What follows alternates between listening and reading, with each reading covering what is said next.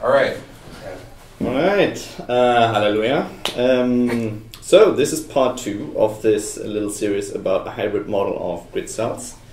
Last time, just to remind you quickly, we were talking about an oscillatory interference model. And I showed you this little idea of combining intrinsic membrane oscillation with dendritic oscillators that are essentially velocity-controlled oscillations in a specific direction. So one could also think of them as speed-attenuated head direction cells, essentially, that are fluctuating at theta. And then it turns out that kind of a model can very nicely explain a lot of the important byproducts of building this grid. So not just build a stable grid with a stable scale, but also carry all these weird phenomena of theta and theta precession, so account for them by essentially establishing carrier and envelope. We did the math for this 1D example there, even though, of course, the model was then 2D and a little bit more complicated, and there are caveats, and one can talk forever about it. Just wanted to quickly remind you of that. I wanted to ask you a question about it. Sure. And I might have asked this during the last meeting, but I forgot. The way the model's proposed is that you had different dendritic branches that were actually at different sort of independent phases or frequencies. Mm-hmm. And the question, which is a very interesting hypothesis, but it's a very, very specific biological proposal, that the question was there any empirical evidence to support that idea that the different branches, I know there were multiple branches, but beyond that, was there any evidence to support that they are actually operating at these different frequencies? I am not aware of intracellular recordings that would record different intracellular potentials for the different dendrites to show that explicitly. But the kinds of cells that you would need for the inputs to that, these theta cells that are velocity dependent in a specific direction, those have been found. Yeah. So the necessary inputs for it exist. The morphology of these stellate cells would fit that idea. The intrinsic membrane oscillation exists and is well described and reliable. Yeah, but so all the pieces for it exist. The yeah, full assembled but still, frame even having those progenitor cells is still a big leap to getting the different dendrites to go at different frequencies. So you answered my question. I still going to put that into the highly speculative realm then, right, until someone's measured something like that. Right. Okay. I guess what makes the oscillatory interference model so interesting is mostly that it can account for so much of what is being observed. I love the model, right? True, right? Remember, I love the model. Right. It's that specific part of it, which is what the part I was having trouble with. Right. Right. So you can have an oscillator interference model that doesn't have those different dendrites running. Right. So the most common critique of the oscillatory interference model has always been not so much that it requires these velocity-controlled oscillations, or that it would be possible to put it together like that, but that in order for this to work, all of these oscillators need to be very pure sine waves, and because the model is very sensitive to phase shifts. Or you need to imagine some intricate mechanism that kind of updates the model all the time with precise information. But then what is the point of having a navigation system that needs to be corrected all the time by an observer that knows perfect location? Which is actually a critique that Burak and Fiete made explicitly in this model, which proposes instead a continuous attractor neural network model and makes arguments specifically, for that model and against oscillatory interference. That doesn't mean that they, say this is the only model possible or anything. Obviously, the modeling world has also evolved. But they try to point out some of the weaknesses. And the thing that they hone in on is the amount of dead reckoning that a rat can do. So they're talking about the full range over which rats are capable of accurate dead reckoning. Behavioral studies document that rats can compute the straight path home following random foraging trajectories that are 1 to 3 meters in length in the absence of external sensory cues, right? So how does this model sort of keep going for this long? And the question is, would that be compatible with an oscillatory interference model? So, can I ask you a question about that? I mean, the word you just said doesn't tell me how accurate it is. No. So again, I've done these, you can just do this yourself, right? You get up in the middle of the night, you're in the dark, you know where you are, and then you start walking. Right. And then you could very quickly get a sense of how uncertain you are in your location. And I find I've never been able to have any kind of certainty at all. As soon as I start walking, the errors in my dead reckoning get really large very quickly. And I've never been able to say, oh, I can walk 15 feet or 10 feet over there and know where I am. It's like, as soon as I start walking, I'm like, oh, I'm not really certain anymore. I'm over here sort of, and it gets bigger and bigger. So to say these are accurate, my personal introspection says I'm not accurate at all. Right. Are these saying the rats are accurate? Are they better than I am? Right. They are making this argument in order to propose a model that is presumably much better at accurate path integration. The question is, do they know that the rats are really good at path integration? Has that really been proven? It's hard to say because you cannot exclude, olfactory cues perfectly. Well, you cannot exclude you can try to design sonic cues. Yeah, you can design experiments to get rid of them. Right. So the question, have they done that? Right. No. Okay. But they make an argument that the oscillatory interference model is too vulnerable, and that argument I think is valid in the sense that the oscillatory interference model gains a lot of precision. Right. Remember that the exact theta phase of the spike gives you not just information now that you are in the firing field because you have a spike, but it also gives you information how far into the firing field you are now. Meaning you get additional spatial information, but that additional spatial information that you get, like this massive boost to spatial information, actually comes at a vulnerability. And that vulnerability is that the underlying oscillators need to be really well in phase.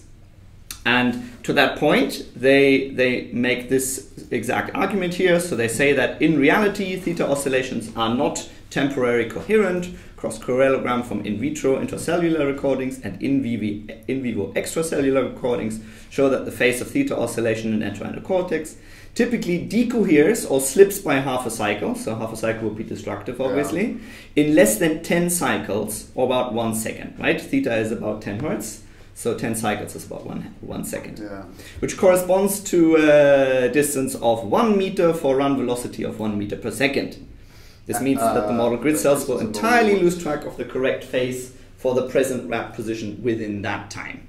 That just says it just on its own these things will decohere, and which is interesting because once you know your location, even in the dark, it doesn't drift, right? So your perception of where I am is never drifts because if you don't move, you just know you're in the same location. And somehow, so that there's a strong evidence that once you have a location, it doesn't drift. But the evidence I have is that once you start moving, it gets really wonky quickly.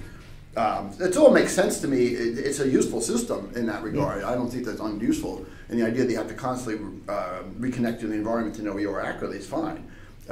So I guess I'm just trying to make sure that they're trying to solve the right problem here. One problem to me is like you don't want this thing to drift when you're stationary, but when you do move, it's okay to drift. So maybe that's just want to make that distinction. Right. In my mind. I'm just trying to properly lay out the perspective that this paper brings forward and try to advance. I'm trying to understand that perspective exactly. Right. The details matter here. Right. So this is obviously like the introduction, right? And so with regards to this idea that, well, okay, it's fine if we decohere every 10th cycle, if we have some way of, either pooling information so we can average it out, or readjusting it by phase resets from place cells or other like environmental cues, right? They say quite simply, conceptually, the existence of an integrating apparatus seems pointless if it is completely dependent on near continuous corrections coming from an external source that specifies absolute position. Thus, it seems reasonable to require the theoretical models of path integration in dorsal medial entorhinal cortex if using faithful velocity inputs have the ability to reproduce stable grid cell patterns for trajectories lasting a few minutes. Now, I think that minutes is like, way over the mark, similar to Jeff's observations. I'm trying to separate this into two parts. The stability when you're not moving has to be really rock solid. And then the stability when you're moving seems to get wacky really quickly. Right. And I don't think that's a problem. That is still useful. It is not a problem doing that. Right. Anyway, so let's get into the meat of the matter. So how is the continuous attractor neural model different? Well, if you are stationary, it's really quite a simple model at first.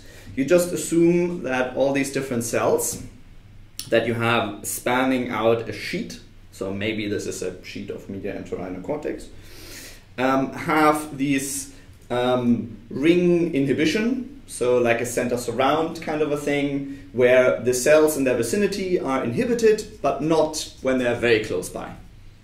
So you can imagine, like these things have been observed in visual cortex V1. You have like cells that have connectivity profiles like that, bit of a Mexican head kind of thing.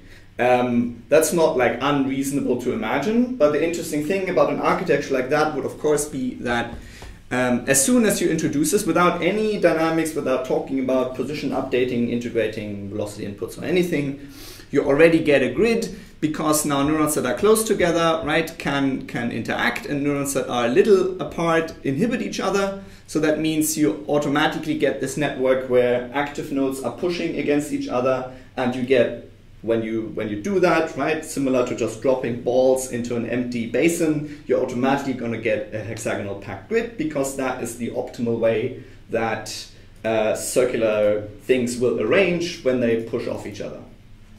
So that is a very neat mechanism of just generating a hexagonal pattern. Now note that that's not the grid cell response part. That's just physically the cells responding in the sheet of tissue. Right, and that is a super important observation already.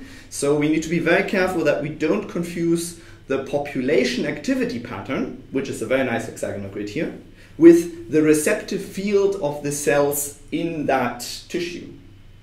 Right, in that field. So, because right now this is static, right? All the neurons that are firing, and all the neurons that are silent. So this is sort of a stable grid, right? So one of the first things that this continuous attractor model does, it just generates a very nice stable grid in the population response. Now, obviously you want to integrate inputs, and the way that you do this now is you say, well, inside this sheet, the cells have a direction preference, and depending on the direction preference, they actually don't have their center surround inhibition there spaced out as a perfect ring, but it's slightly shifted. So if, let's say, you had a westward input, then all the red cells, right, would bias this stable attractor to drift towards the left, because the cells just to the left of this red cell are slightly less inhibited, and so the entire population activity of the network is now going to start to drift in that direction. The interesting thing about that is, of course, that if these cells are inside the tissue, then that will also build actual path integration inside the tissue, because now the firing response of these neurons that are firing inside this sheet will also be a hexagonal pattern, because you are moving a hexagonal pattern over them at a certain speed.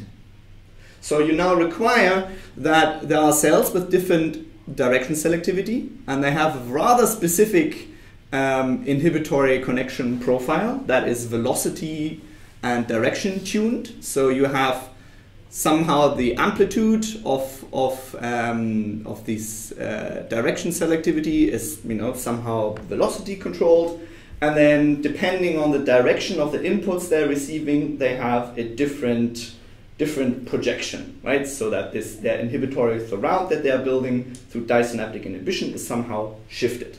Now that is very engineered, but it works very nicely.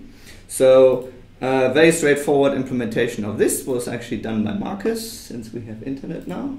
Maybe this will work. A quick question on that. So in the oscillatory model, we're looking at temporal interference. Here it looks like we're looking at spatial phase interference. You said moving the hexagonal grid over the hexagonal grid? You're moving the hexagonal grid over just the population of cells. Which happen to be in a hexagonal pattern. Well, the cells can be arranged anyway. So in this case, right, the implementation that Marcus did here, right, is just these cells are actually organized in a perfect grid. And you see at every spot you have 4 cells.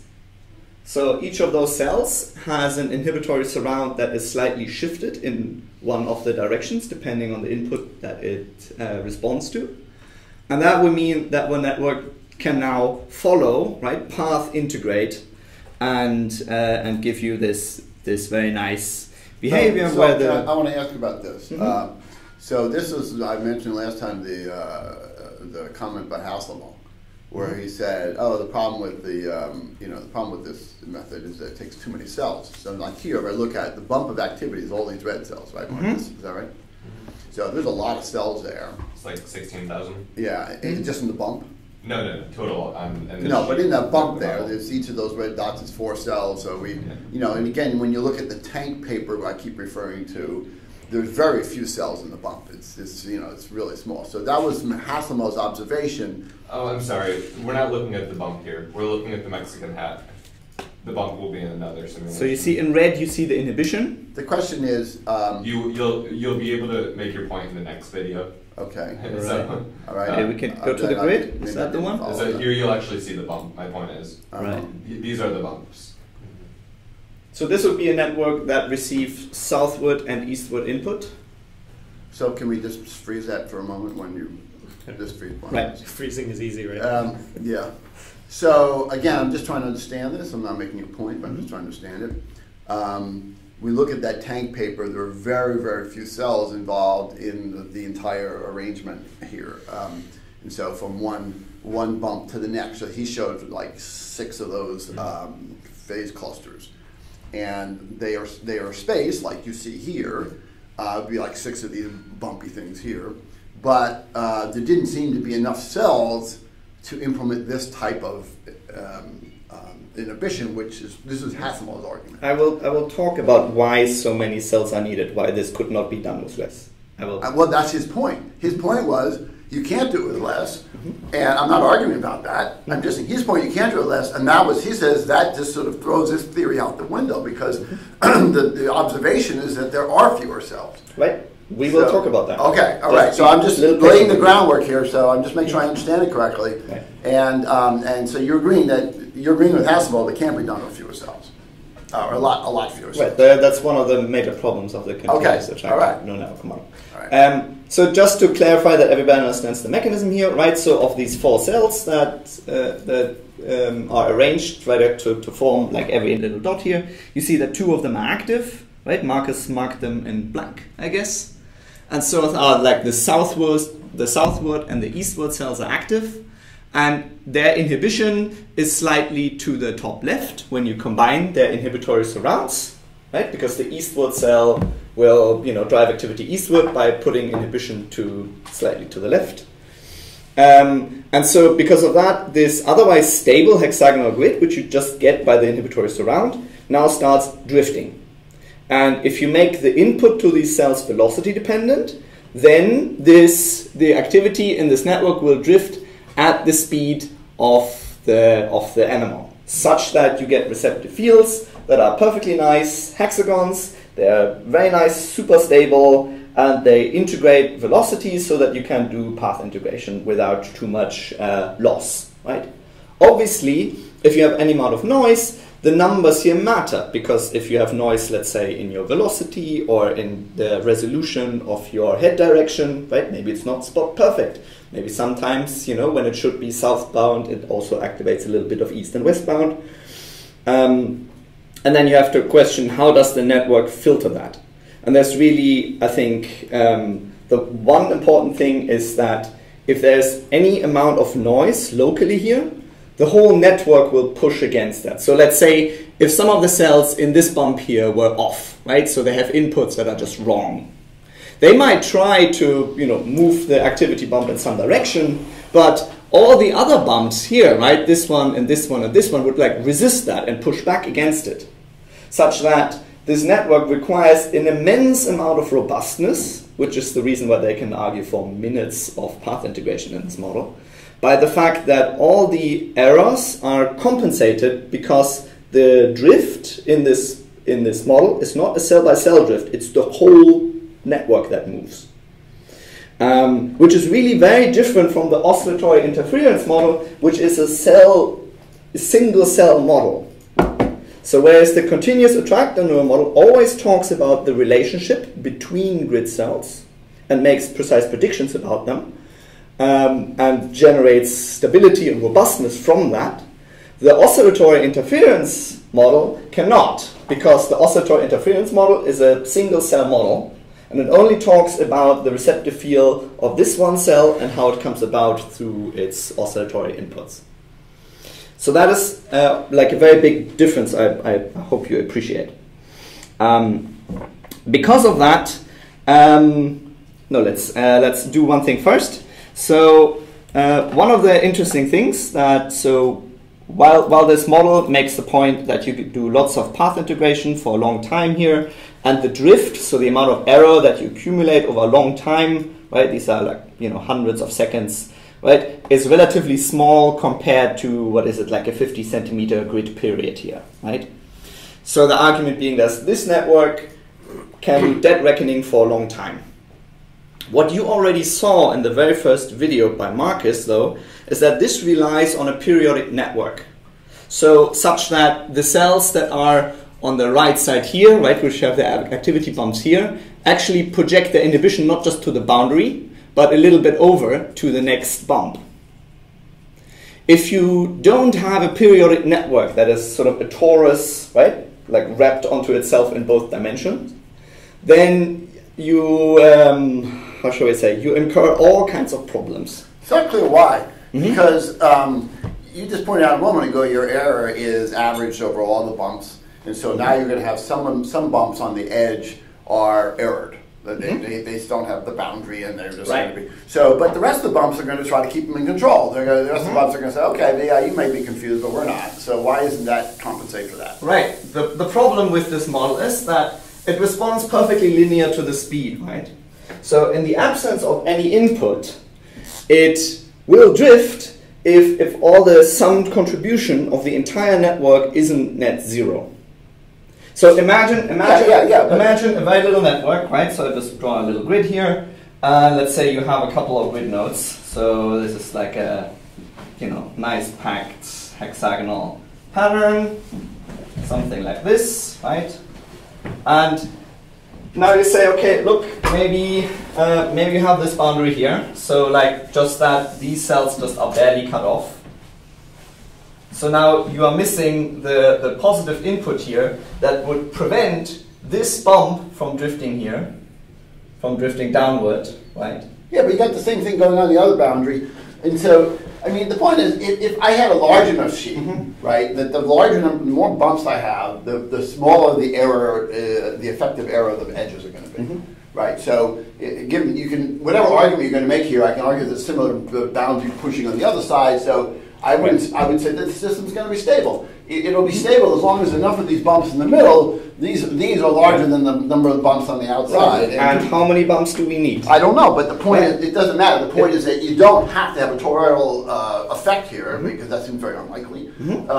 As long as you have enough bumps in a big enough sheet, then it should balance out, right? Right. Okay. That is true. So if you build a network with, I think they concluded that they need something like 10,000 neurons, then this is going to be fine. The network is not going to rotate, and the network is not going to... 10,000 neurons total? 10,000 neurons total is what you need. Including inhibitory neurons? Yeah. No, this is the whole network is inhibitory, right? I mean, disynaptic inhibition by the inhibitors around. We're assuming these are excitatory cells, these that are inhibiting each other, right? The stellate cells inhibit each other through this. So that's just certain types of cells. You have stellate cells, excitatory. Each little point had 4 extra cells. There's 5 at each point, so this includes all of those things. There were just 4 at each point. There weren't 5 at each point. Oh, okay. But there has to be inhibitory cells as well, right? Or, yeah. So one of the ways to I'm just avoid 10,000 is, how did that number come about? How many bumps does that assume? What is that? Where does that come from? Just roughly. I mean, how do they reach that number?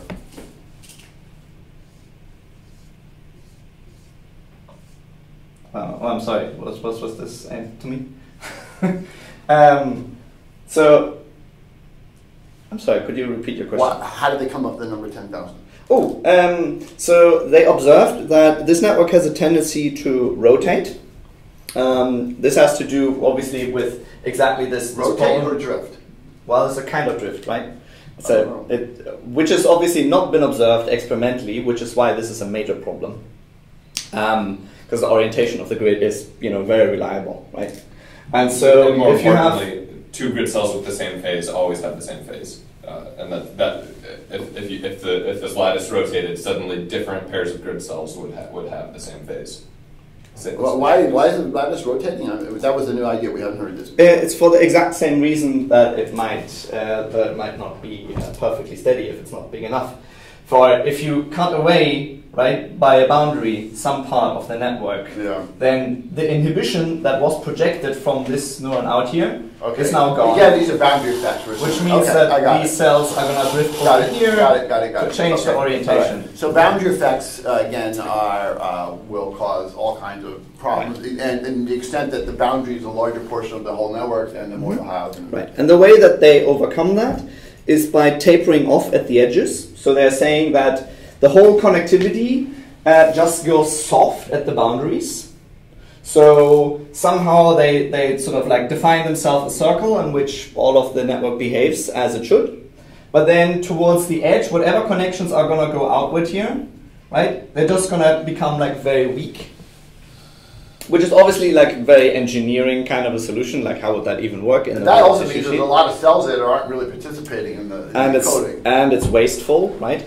And it turns out that even if you do taper, so here's an example of a tapered network where you see sort of like these connectivity profile here towards the edge, they taper it off, right? So you only get a perfect grid here in the middle. So these cells are going to have very nice grid fields, and the cells here are kind of just on for the ride. Even then, you get a slow drift in the orientation. Of course, this is over many minutes, right? This is like 1,200 seconds, so that's like, what's that, 20 minutes? That's a long time, but it goes to show that this network by its own is not very nice and stable. They then do some interesting math to also show that this network also has the problem, if it's too small and has tapered edges, that actually the network is going to resist small velocity inputs. So the network will only update properly at slightly higher energies because there's ripples on the energy surface that have to do with these boundaries effects, which resist the movement of the network. And so I don't intend to go into the detailed math of all of this to like try to explain where these weird boundary effects and the distortions that they bring come with. But the main conclusion that you get from this is that unless the network is periodic, it doesn't really do the one thing that the continuous attractor neural network model was built for, that it was supposed to do, namely be perfectly stable against the translations and rotations. Right? Can I make another observation here?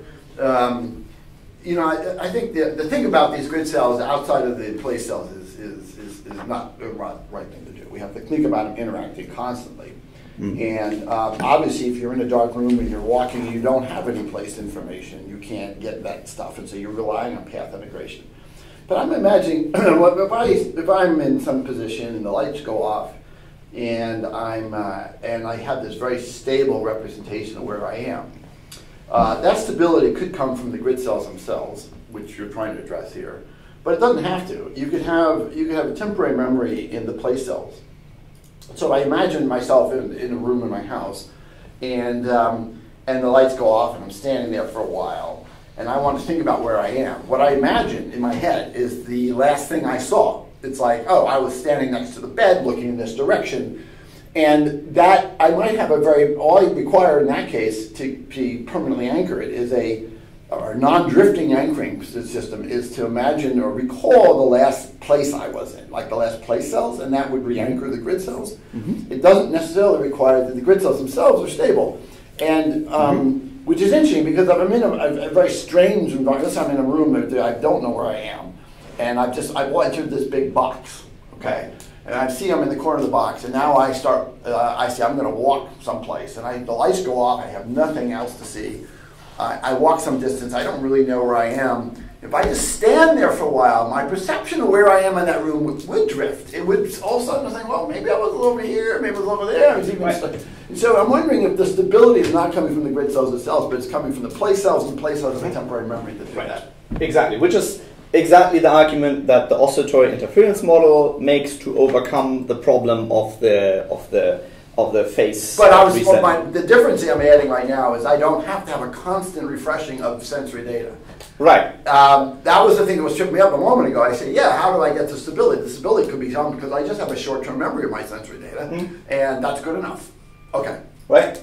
So essentially, this is talking about this bidirectional interaction between grid cells and place cells and how they might inform each other. This is obviously it's an academic exercise to sort of study this rather simple idea of like this architecture, right? And study all the ways in which it's right and wrong.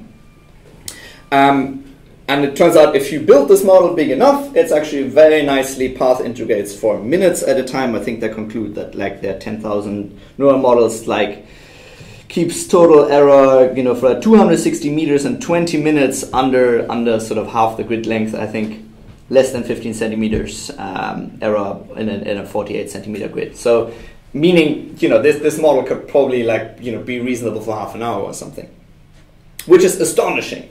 Right. And I'll point out that that might seem implausible. You might say that there's no way anything can path integrate for that long. But here we're just talking about the error in the grid cell system itself. There are still velocity errors. This thing's not going to correct velocity errors. If you get a wrong signal from your vestibular system, this is not going to correct that. So if you introspect and say that I'm really bad at path integrating, therefore this can't be me, this still can be you. Right. Yeah, that's an important point to make. I'm just thinking when you wake up in the morning and it's dark, let's say it's pitch black, and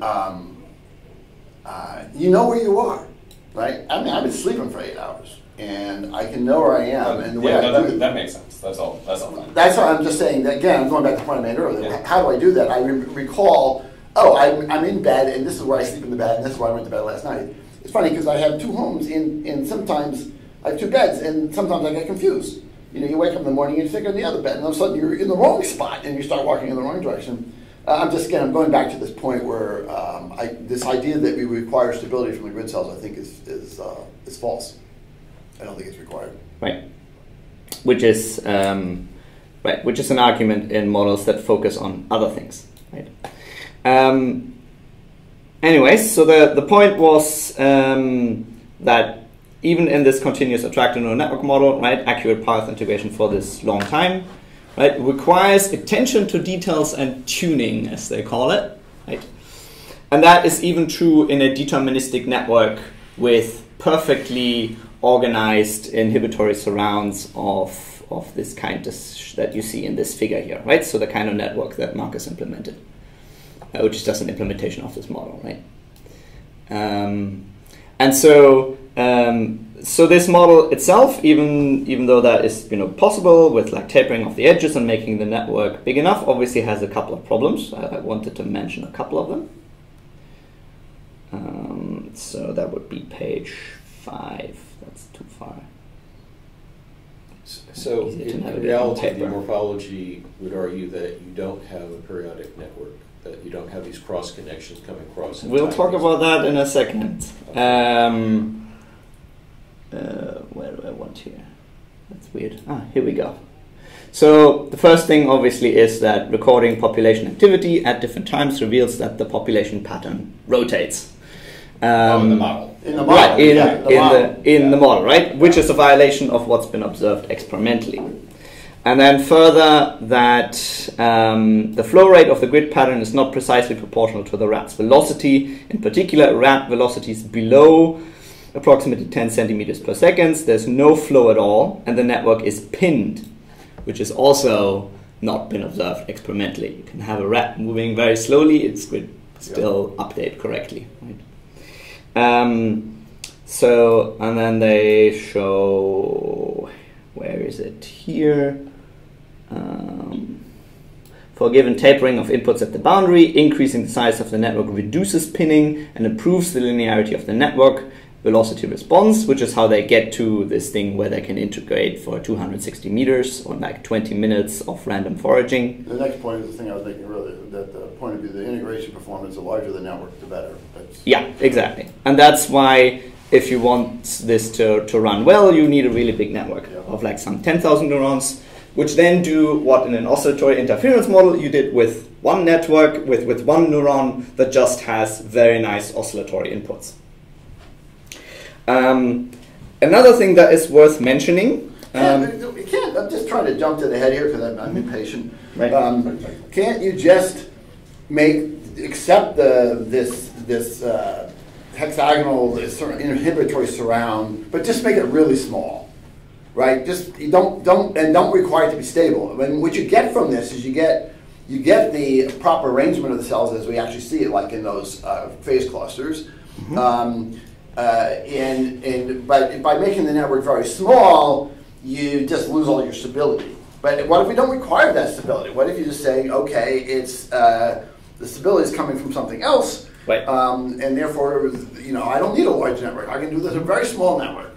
Right. Fine. So build a small network that actually has a tendency to rotate, and then has a tendency to sometimes get... For the reasons I told you. So I don't care about that. Right. Yeah, if I just isolate the grid cells by themselves... So this is just a component network, right? And a network that has ways of error correcting through place cells. Then couldn't you just implement a smaller version of this with 100 or 1,000 cells instead? That by its own would have all kinds of fault, but they don't show up because they're part of an integrated thing, right? That's a perfectly reasonable argument, I think, and it would be interesting to see how that would work. They did not implement this here, so they don't have integrated place cells that would, update when the network. I mean, when it gets empirical stuck, evidence suggests that that's what we do have. They don't have an automatic way to cancel out the inherent rotation of the network because of the boundary effects. Marcus, wasn't there a Surya Ganguly lab paper on? I think that it would initially with ring attractors, where they would use the sensory information to kind of stabilize stuff. And they mostly, they did mostly a smaller did, network, I think. They used I can't speak to the number of cells they did in the network because most of their simulation they didn't model the CAN. They did this whole thing with they did a model reduction where they did it up in like the language of like springs and stuff. So I can't answer your question of how many neurons they used once they added the boundary cells and such that could pin the phase. So I don't know. Right. One more thing I want to mention before I get to the sort of some of the other problems, also between oscillatory interference and the CAN model, is there's all these interesting findings of grid distortions and grid expansions. So for example, when you put rats in a novel environment, the grid is suddenly larger. And you might think at first that this is a problem for this model because somehow the scale of the grid, right, the period or the spatial period of this population pattern is actually fixed by this inhibitory surround, and so somehow you would need to imagine a model where the inhibitory surround of cells expands or contracts. But that is actually a misreading of the model, because in fact, of course, what you see here is not the receptor fields, the point that Jeff already made early on. I just wanted to remind everybody of that, so that the only thing you require to make this grid scale is to modulate the amplitude of these velocity inputs. Yeah. So if you increase the flow rate of this population pattern over the neurons, then of course the individual receptor fields of the individual grid cells will have a much more compact grid pattern. And you could do vice versa. You can make it flow very slowly with like a lower cholinergic tone. The interesting question is, why would you want a system to do this? Why would you want a system to start with these larger fields and then slowly, and as you learn this environment, it gets smaller? What would be the functional advantage of that? I've never heard any arguments for that. Have you heard any arguments for that, Marcus? I can make some up, but nothing that's that good. I mean, sure, you learn something in more detail. Now you want to be able to give things more precise locations. But that means the stuff you learned earlier is sort of incorrect in some sense, right? So it seems like a pretty big penalty to pay for that. Yeah, it seems like I'm going to start doing hand waving and saying like must be updated during sleep. You must be doing some kind of consolidation, moving stuff from one map over to the other. I mean, I had the same idea. Like, well, if you really don't know where you are, then a bigger grid is a better. It'll be more useful because you don't really have any accuracy. But if you really know something detailed, you'd want to have more detail and accuracy. But it does be part of this weird thing, the changing going on. Okay. One big thing that is another concern in this continuous attractor model is obviously there's a good question: how would this very specific inhibitory, connections, right, get learned? For the oscillatory interference one, we showed that a very simple Hebbian learning rule that just maximizes posterior firing under exclusion of collinear inputs will generate the perfect arrangement of 60-degree separated oscillators to allow you to build this nice path integration. Here, instead, what you require are like these tuned inhibitory surround profiles that are slightly shifted depending on... The tuning, because each of the four cells has to have a different direction. Exactly. And of course, in a more biological implementation, maybe you have them in all kinds of directions. And is that really hard to imagine? Why is that hard to do? I mean, the reason why it's hard to do is because this model is fooling also all of us a little bit in that it suggests that this connectivity is a topological mapping, where in reality it is not. Neighboring cells inside medial entorhinal cortex do not in fact have the same phase. In fact, they can have radically different phases. Meaning, what this model suggests is that because of... I heard the words, but when you say phase, just remind me exactly what we're talking about here. The spatial phase, right? Meaning which the... kind of the separation of the grid point. The separation of the grid. So if you plot the firing fields of neighboring cells in this model, they're going to have almost the exact same firing field. Yeah. As this hexagonal pattern is slowly drifting over. Tank's paper showed that they did have that. They didn't show that the phases were different in adjacent cells. Well, I think this is the kind of thing where in the past couple of years, the belief about this changed through the Tank paper. I think what you're saying was true in everyone's mind up until about last year. Well, I know it's interesting because Tank said there was an open question. Yeah. And he didn't say this is the belief that these are not in the same phase. It's an open question. So you're right. The thing people, yes, I'll just leave it at that. Yeah. Right. Okay. So to say that, all right. This is a false distinction here. I think it's. Anyways, the point is it's quite unclear, right? How such a connectivity would be learned. Like, what kind of a learning rule would? Well, if you're assuming that all the cells are the same phase, then it's not so hard. You just have every cell has a similar type of inhibitory surround, and all you have to do is worry about how they get their different orientations, right? All you have to worry about that's so handy. Well, first of all, I don't have to worry about the equal spacing because they all have the same inhibition, and because they are in the same phase. And then now you have to say somehow they have to have the separated distortion. And even that, if you go to the complete grid cell place cell model, those distortions in the different directions don't have to be very accurate at all, really. They can just be rough guidelines. Some say it has to be learned, but I don't view it as like a tricky problem. What is the name of the Tank paper we keep referring to? I don't know. Does anybody have a clue? I'm sure it was referred to before. Yeah, I can give you. I can go get it if you want it to my office later. So just so I understand, when you were talking about the phases and the orientations, was the hypothesis that all the cells of the same orientation would have to be equal spacing apart from each other? In other words, almost phase neutral with respect to each other, and then the other cells at a different orientation would all have to be phase neutral with respect to each other, or I'm not sure if I understand. But they would all have to have the same phase. Right. So that's these concept of modules, grid cell modules. Yeah. Right, but I'm just wondering because it kind of looks semi-random in that little the positioning in that little square thing. So what I'm trying to understand is that, say, all the red ones are on their own hexagonal pattern and they respect that, but the yellow ones are in an offset hexagonal. Yeah, they need to. Yes, they need to, because of course this network requires the balance of inhibition to be nice and equal, such that your inhibitory surround will target equal amounts of cells with different orientations. So all the orientations, each individual one has to be on their own grid.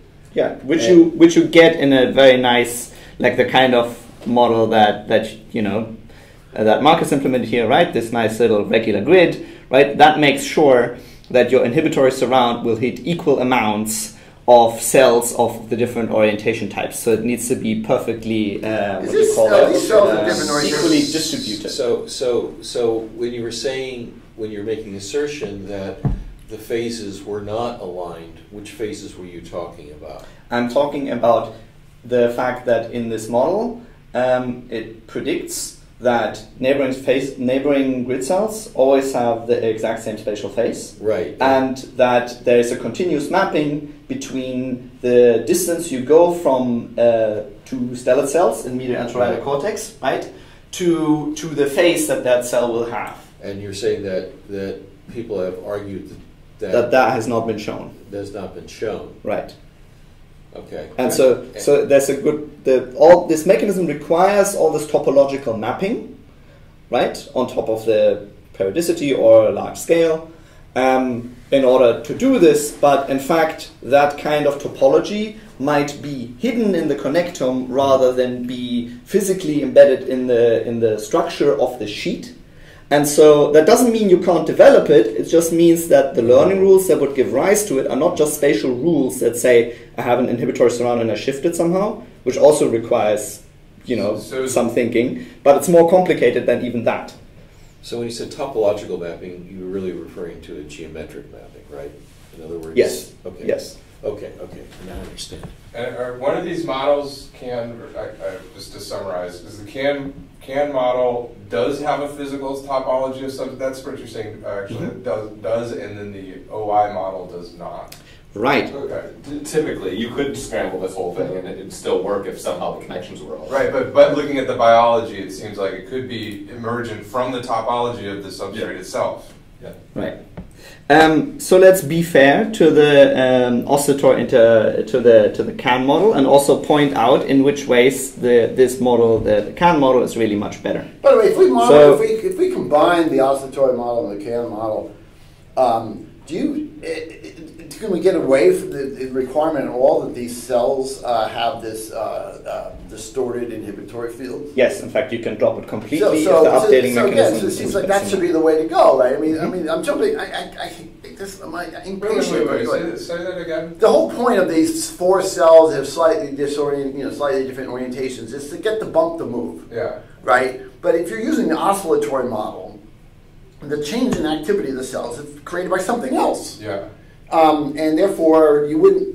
The question I asked, because I wasn't certain, was that if I was using a combination of basically an oscillatory model with a very small, simple, I wouldn't even call it continuous attractor, but an inhibitory surround model, then I wouldn't require those four cells to have different orientations of slight orientations in their fields. Yes. I could just say basically it's like if I have an oscillatory model where the cells have an inhibitory surround, they will naturally form a grid like that, the hexagonal grid, which is what is observed in the cortex, the tank paper. But I don't need to have four different types of cells that are different distorted. Right. So that seems like the way we're going to end up. Cool. Also, not Jeff is jumping ahead a little bit. I'm impatient. I don't want to go I understand, right? So let's point out a couple of the problems of the oscillatory interference model that they point out. One is the problem of the stability of phase relationships. One of the nice things about linking all the cells in this sheet is that by the fact that they are part of this big sheet, which moves, unanimously, sort of in this one population pattern that gives every cell its firing fields, it means that their phase relationships are stable, which is a known thing experimentally. So you can take rats from one environment to the other, and the phase relationship between two grid cells will stay the same. You can get a complete remap and completely novel environment. It doesn't matter. The phase relationships between two grid cells is sort of is about as set in stone as its spatial scale, which is a thing that is not guaranteed in the oscillatory interference model. So it's I purposefully crossed this off here. Where is it? The relative grid cell phase, right, is not guaranteed in the oscillatory inference model, but it is guaranteed in the continuous attractor model because they are part of one big population pattern that links all of those. Because Again, in the oscillatory interference model, it's an individual cell model, and there's no link between the cells, other than that they might update from their phases occasionally from a shared pool of place cells, maybe. And are you talking about this relative grid cell phase difference within a grid cell module? Yes. Yeah. You record two grid cells within a grid cell module. They're always going to have a certain phase relationship, and that phase relationship stays the same irrespective of environment. That is guaranteed in the CAN model. It's not guaranteed in an oscillatory interference model. In fact, it's very unlikely in an oscillatory interference model. Yeah. Similar things go for things like relative orientation. It's quite clear that if your firing fields depend on a shared population pattern, that the orientation that you have is the same that every other cell in the entire sheet has. That is not guaranteed in an oscillatory interference model because, yes, they sample from these oscillators that go in different directions, and it turns out you don't need perfect 60 degrees, and there's a learning rule to get to 60 degrees, but that does not mean that they will sample the same directions, all of the cells. It would mean that all of the stellate cells share the exact same head direction cell, but that seems rather unlikely, so that's why I crossed it out here, but it's certainly true for the continuous attractor neural network model. That seems like you have to have that, right? Right, you kind of need to have a model sensors in space, they're going to be moving in different orientations through space. The same thing goes for stable orientation. Obviously, in the oscillatory interference model, the orientation of an individual cell can be quite stable if it just preserves all its input. That's why it's sort of like a tentative check mark. But in the continuous attractor neural model, well, you need to build a model that is of sizable enough of a scale to avoid this slow rotation that you get in small models. But if you do that, then you can also tentatively check this off here. I already showed that obviously you get the hexagonal patterned grid. That was the easiest thing. Just inhibitory surround will give you that. The scale of this is quite stable, so I'm just going to try to go through this list to check our understanding here, right? And the offsets are obviously quite stable. The continuous attractor neural model cannot explain band cells, which are a very nice side effect of the oscillatory interference model. If you just drop some of the input, if it's just, or one of the inputs is stronger than the others, then you immediately get a band-like appearance. Meaning one of the inputs to the different dendrites, is that right? Right. So if a cell just doesn't have these three different orthogonal dendrites, then you get band cells. Right. Is that right? I forget the exact numbers, but it's important to point out that the majority of cells that you can record in medial entorhinal cortex have spatial periodicity, but they're not grid cells. They have a very low grid score. Right? There are some cells that are perfect grids, and they're a sizable fraction. They're like, I don't know, a quarter or something. Like maybe 23%, I think, if I remember correctly, are grid cells. But there's some 43% of cells that have some spatial periodicity, like a band cell, for example. Spatial periodicity or just spatial tuning? They fire at the same location every time, but are they periodic in a way? At least in the overview that I saw from, I think it was O'Keefe, who had an overview of like, a couple thousand cells combined from different studies. I think it just said spatially periodic cells. Oh, okay. Anyways, so it's important that a model, has an explanation for this. The oscillatory interference can explain the continuous attractor neural network. Yeah, it seems to me the harder thing is to understand why you would. It almost seems harder to see why you would end up with the sort of perfect grid cellness. The band cell seems more logical or simple, and so it's a more interesting question is to say like, well, why does the brain even go towards this complete, hexagonal periodicity? It's not clear to me why it would. And then, of course, we have all these distortions in what they actually respond to in the real environment. You give them boundaries and all kinds of weird stuff happens. So this idea of this sort of regular grid cell is almost like a mythology, or it exists in some situations, but it seems to be misleading as that's... I mean, like 23% is a sizable number. Yeah, but it's also a subset, and they're also not always the same way, and they behave differently under different environments. And they look really beautiful. I think this is an important topic. Yes, this is an important topic. I agree. That all of these experiments where they find these nice grids are where rats are doing random foraging in a nice environment. Yeah. That's how they got the pretty grids. So anyway, any kind of periodicity is important. I think that's essential for the whole grid cell methodology to work, right? For you to encode any location in some unknown space.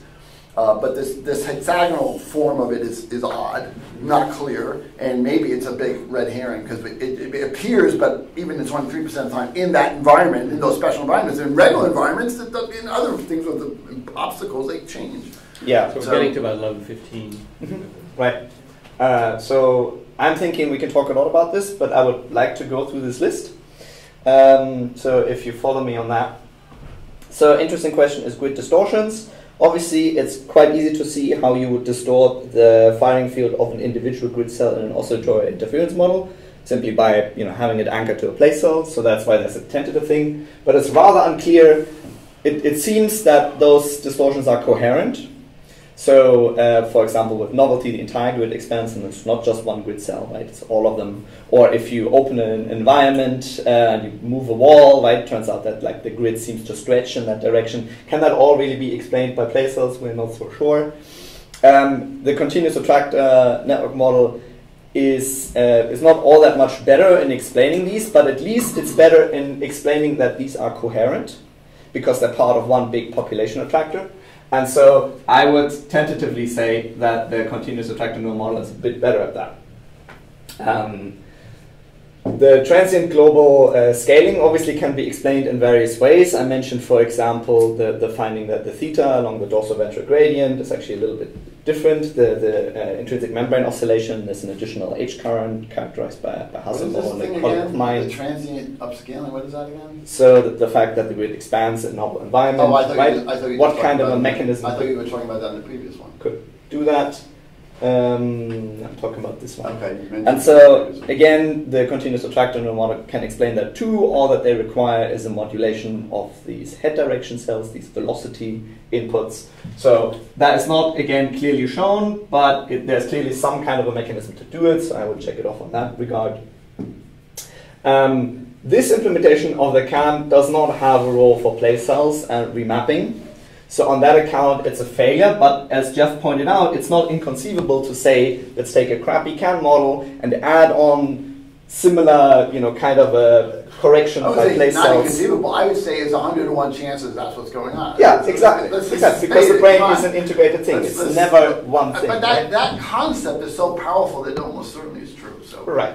So you could make a similar argument that, if you did that, then you could also get environmental anchoring of the grid, which has been well observed, right, inside the CAN model. But again, the model I reviewed here doesn't show that explicitly, so I don't know if I should, maybe that's a tentative crossing off. Yeah. Similar thing goes towards the dependency, right? This model doesn't do it, but in theory, maybe you could build a model that did it, just to overcome some of the weaknesses. Now, the things where this model really scores worst is all the extracellular weird electrophysiology. Like, it does not explain much of the LFP or the theta rhythmicity. It doesn't really address theta precession at all. There is a model that has been tried to build it. So there's a researcher, oh my god, I forgot her name, who actually built a model that does Navratilova. There's a 2012 model. But it requires all kinds of rather weird constructions, I think. So I'm doubtful that there's a good CAN model that properly does theta precession. But these models don't have much of a problem of explaining proper firing rates. I think they verified those things. Why would you use a theta phase reset in such a model is obviously a question. Now here's one thing that is I added on. Because one of the things that where the attractor neural network model is actually better, because it explains the inhibitory interneurons and what they do. You can explain the lateral disynaptic inhibition, which is very prominent in the sheet. So all this inhibition where stellate cells inhibit each other, and as a result of that, you can also explain the out of field hyperpolarization, which has been observed that when you record the membrane potential, that there's actually sizable inhibition when it's out of field. Well, it's unclear how you would get theta modulation in that, although we will get that in a hybrid model. And then there's no account of the intrinsic membrane potential oscillations in the CAN model. It's pretty clear how you would do speed in this model. I don't think they explicitly demonstrated it though, so let me make that a tentative check mark. I think all of their simulated run at one speed. No, actually they showed it at multiple speeds, so I'll give that a straight check mark. You know, you could do novelty expansion of the grid in similar ways by modulating that. Maybe just quickly for Jeff, since he missed it, interesting marker for the CAN model is the observation that these that the grid cells have sizable hyperpolarization when they're out of field. That is not well explained by oscillatory. Hyperpolarization. So they're inhibited strongly when they're not firing.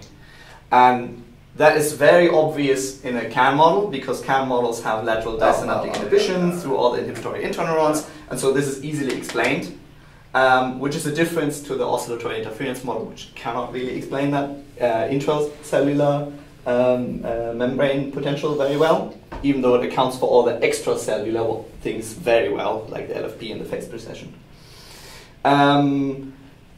There's no real, like, you know, a good question is, you know, how do we leverage fast plasticity, right? In the oscillatory interference one, there was a straightforward proposal, how to use a fast heavy learning rule to learn this kind of connectivity. I have yet to see a proposal for learning the rather specific connectivity that is required for integrating velocity inputs in the CAN model, so I'm going to cross this off. Obviously, it doesn't mean that one can't come up with a method for that, but it's going to be a lot more tricky. The CAN model obviously does not have an account for the theta cells, which are the inputs to the oscillatory interference model. And the model that we discussed here, you know, didn't really address the hippocampal loop. And then the last three things here, there's explanation for the dorsoventral gradient of the intracellular membrane potential oscillations, which can be used to scale the grid, which might be one explanation for the fact that the grid scales along the dorsoventral gradient of entra and the cortex. So that's speaking to the work of my colleague Eric Francine and Mike Hasselblad. Again, these are saltatory scaling. I mean, it's you got one scale and then instantly goes to another scale and instantly goes to another scale. It's not scaling along the dimension. It's not multiple scales. Yes, right. It's not continuous. It's just they're multiple. And that's not a hard thing to imagine. Right, but it's obviously, you know, not modeled in this kind of a model. It could be a genetic. It's evolutionary. Right. That's the right thing to do. It is conceivable that you might use the particular neuromorphology of, you know, 4 to 8 strong dendrites in a CAN model because, you know, you might need to integrate the correct head direction samples, so maybe you could implement something like that, although they don't really address it. You know, they treat it as a theoretical mathematical model. And I think that goes through the list of things that I have here. Now the paper you showed, I think, was like a 2009 paper? Yes. Right? So it's fairly old. Yes, it's fairly I think old. they've kept evolving. Yes, they've kept evolving, as I mentioned, by there's like these attempts to put theta precession and whatnot in these CAN models. But I think also some of these distortions and stuff they've dealt with. Right. What I understand is you started off by saying you're going to discuss a paper that talked about a hybrid model, but you haven't, right? I mean, we've only talked about the CAN model. Because I want to be very clear what the strength of the two models are, where they disagree and where they do agree, to point out. Is there a paper that talks about a hybrid model? Yes. And we haven't discussed that yet. No. Guys, that's the third in the triology. It's driving me crazy, Florian. It's taking way too long to get there. I'm just letting you know. That's how I feel. I would be faster if you asked less questions. No. The questions just go right to this. I'm already there. I mean, I guess I'm in my mind working out what the hybrid models are. Right. And the question is, what have they already done? And what can we learn from that? Is the question. Stay tuned for next time, I guess. Yeah. Right. Good thing is the next one will be very short because now you've already seen all the different mechanisms, and in that sense, the explanation of the hybrid one will be rather quick.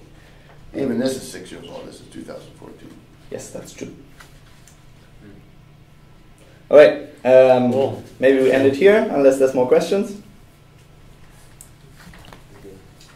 Thanks, Florian. Oh, thank you. All right. For anybody who's watching, I'll put out another video later with the full stream because the first part of this one was cut off. But thanks for watching. stopping the stream. Right. I did manage to get it back online, but Right. we had 14 people at the end there watching. Okay. We are now? We are offline now. Okay. Great. All right. I can save